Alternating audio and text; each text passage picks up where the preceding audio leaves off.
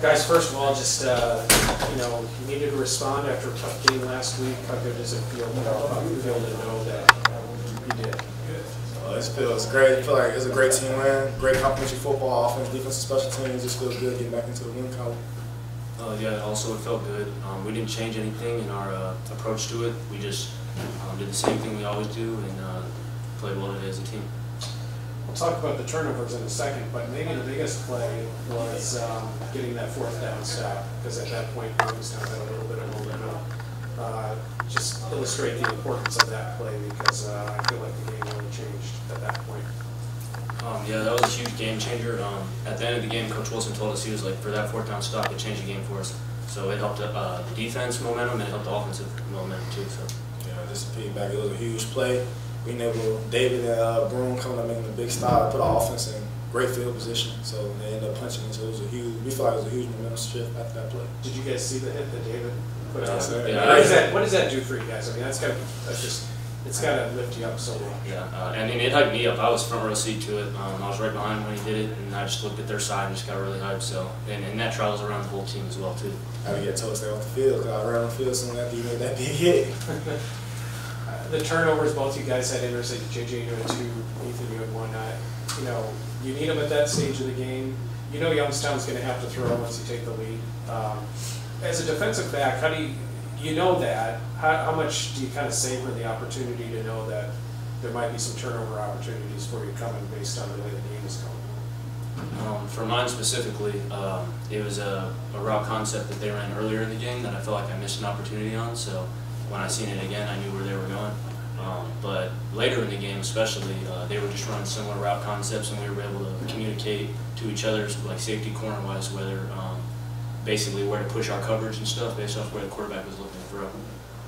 Coaches always say, just be aggressive. The ball's in the air, it's not there, it's going to be ours. So just making a play on the ball can change the game. So it's all thinking the ball goes in there, because they're a great running team. So we knew as soon as we got up that they were going to play more into our hands and throwing. So credit the D-line, the linebackers, and the safeties for stopping the run. And the offense giving us a lead, so they'll be predictable when they have to throw the ball. JJ, your second one was weird because he's trying to throw the ball out of bounds and he got too much air on it.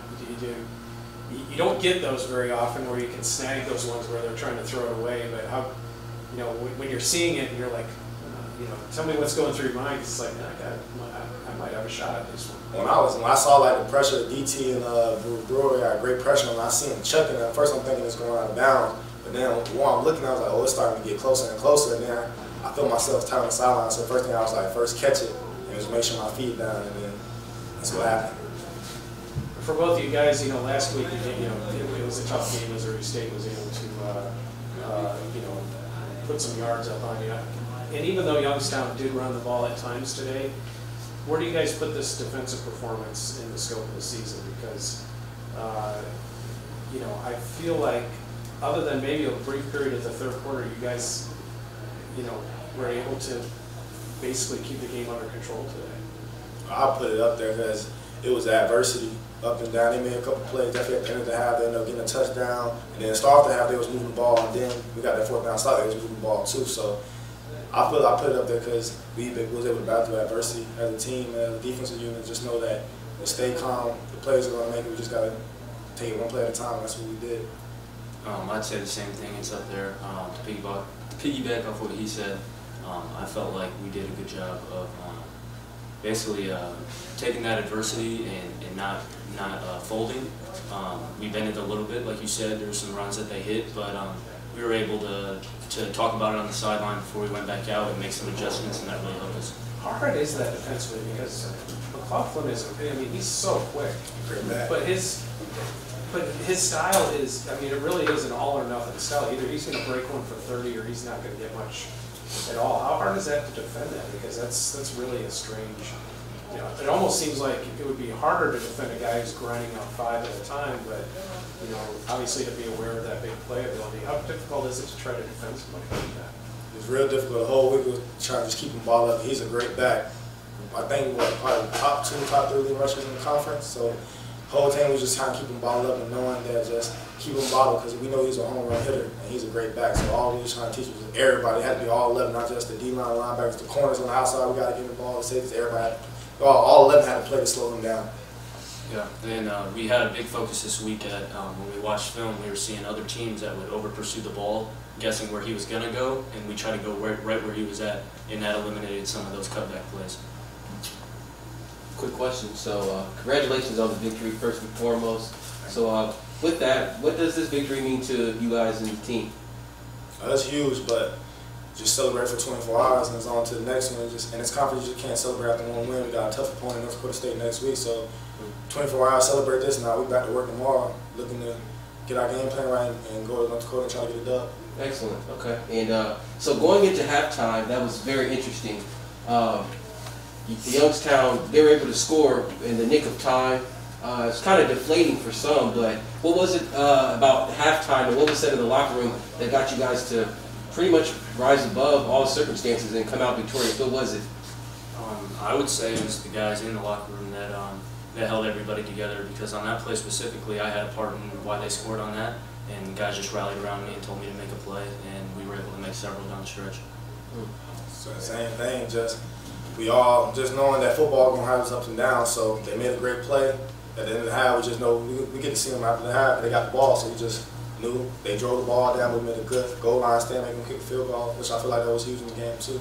Absolutely, and homecoming is such a great time of the year. So win today is so significant. So with that being said, how do you feel like this win will pretty much have a snowball effect for the rest of the season? Do you feel like this win shifts the team's dynamic?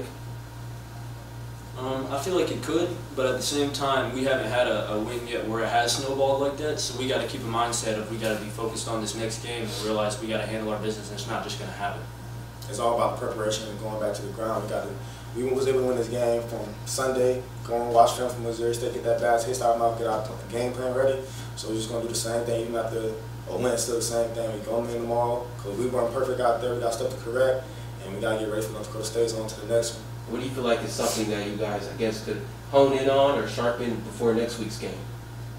I would just say just keep battling through our adversity, staying together. I feel like that's what we did. Offense and defense and special teams, we just stayed together this whole game because they made plays. In football, you're going against another great team. It's a great conference, so they were just like we were. They're going to make plays, so us being able to stay together and knowing that when it's time for us to make a big-time play, we're going to make that play. For you? And for me, I'd say the things we can work on in practice this week is more just fundamental things, because each week is going to be a new opponent, new game plan. So that'll change every week, but as far as how we prepare and how we approach practice, if we keep that at high intensity every day, then we should be okay. I guess my final remark would be with the defense, it was so powerful in the fourth quarter. You guys accumulated nearly half the interceptions in grand total just in the fourth quarter alone. What was it about the defense that you felt shifted the consciousness and really forced all the turnovers?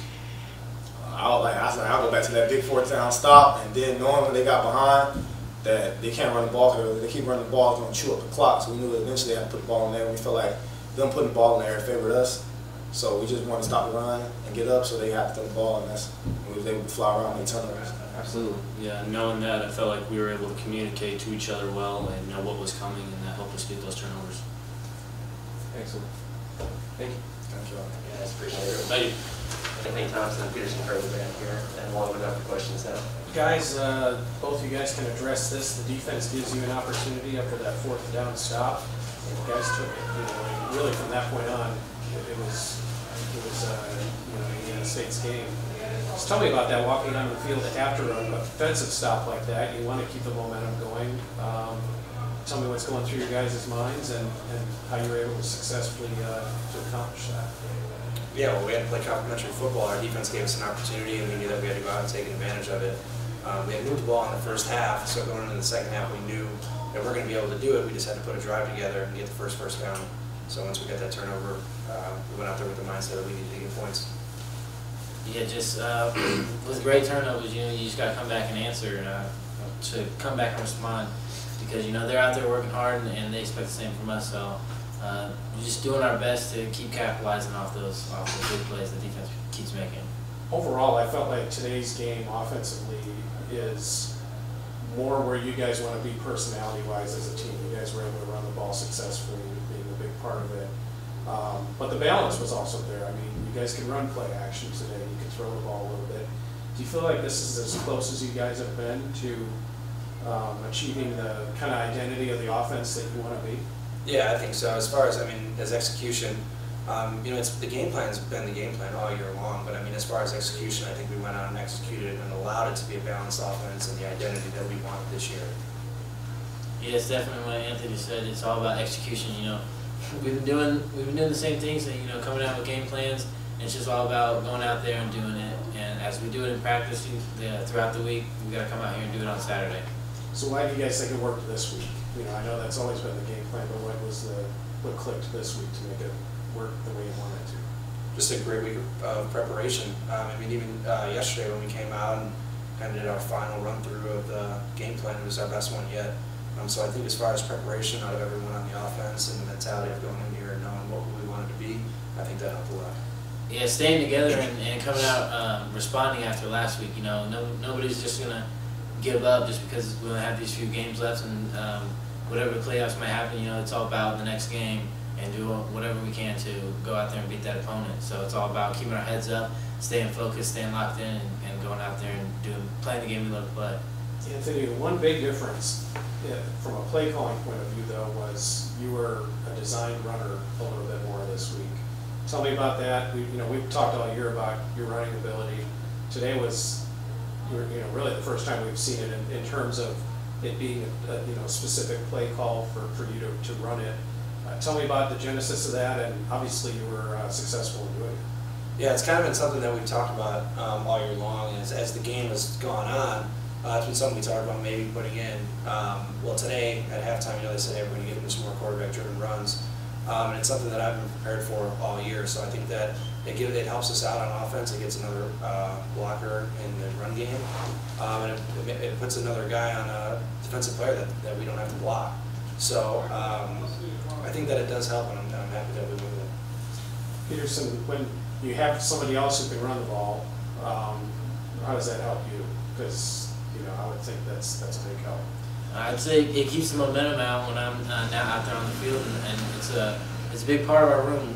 Whenever your numbers call us to go in there and keep executing the same way that I would, the expectation is the room. So I know I might be the head of it, but that's what we expect from all our guys that run the ball. So I want them to keep it up and keep doing what they're doing.